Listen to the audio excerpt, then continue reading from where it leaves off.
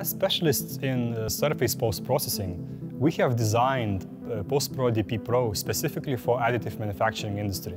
Depowdering is one of the main challenges in additive manufacturing industries, and PostProDP Pro solves a wide range of issues. After 3D printing, all powder-based parts have to be cleaned.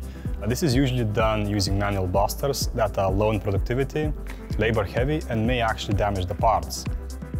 Our PostProDP machines were developed specifically for additive manufacturing industry.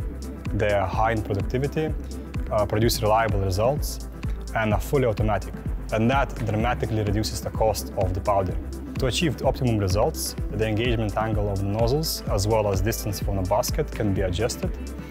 And the machine has programmable recipes, so the user can set the required conditions according to the type of parts.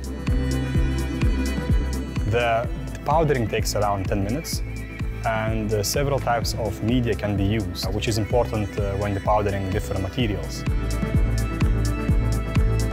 The design of the machine ensures easy loading and unloading of parts.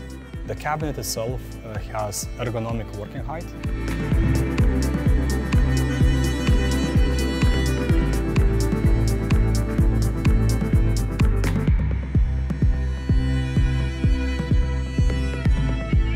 The machine comes with a 20-liter basket, which can fit around 20 kilograms of parts. It can all be depowdered at once. The basket itself has a special lining to avoid damaging the parts.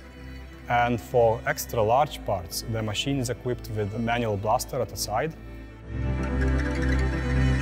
PostProDP Pro is equipped with a cyclone, and it recycles the used media from the powder. It is ATEX rated.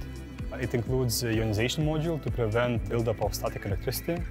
The doors are automatically locked during the use of the machine, and the safety switch prevents the use of the machine when the doors are open. Depowdering is a complex and necessary process, which PostProDP Pro makes easy and efficient. You just put your powdered parts in, and 10 minutes later, the parts are clean and ready to be vapor smoothed with PostPro 3D.